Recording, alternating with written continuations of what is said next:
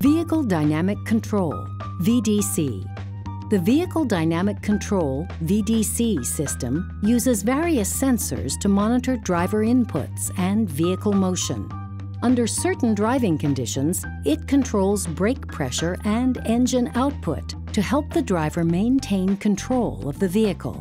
VDC, which should remain on when driving, except when freeing the vehicle from mud or snow, cannot prevent accidents due to abrupt steering, carelessness, or dangerous driving techniques.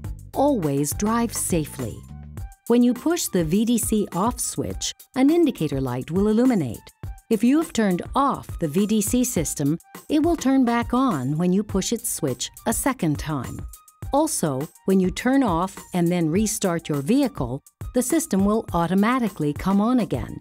Consult your owner's manual for further details on this system.